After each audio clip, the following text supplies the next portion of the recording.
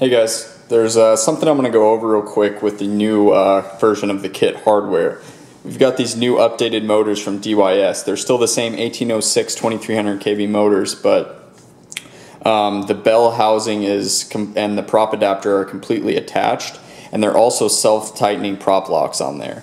So that means when you change props, you just throw the prop on, spin it down by hand, and just fly it, and they'll tighten on their own.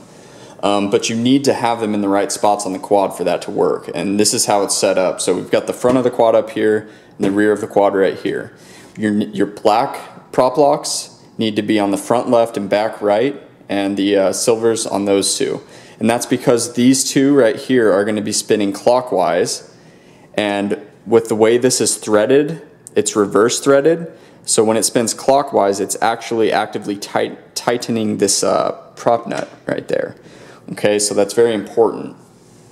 And also we've got these new DYS ESCs, and with these, I have that build video out there, and the way I solder those old Spider ESCs, the motor leads to the ESCs, it's backwards from these. So this back right one, you need to cross two wires. So I'm going to just do a demo real quick.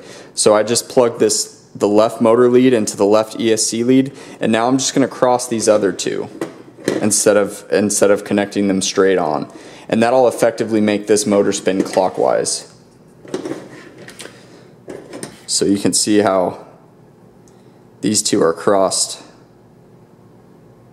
and this one is plugged straight on. So just make sure you pay attention to that when you're building.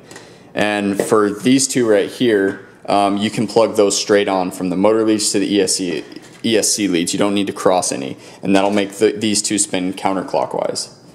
If you guys have any questions, just shoot me an email or comment on this video. Thank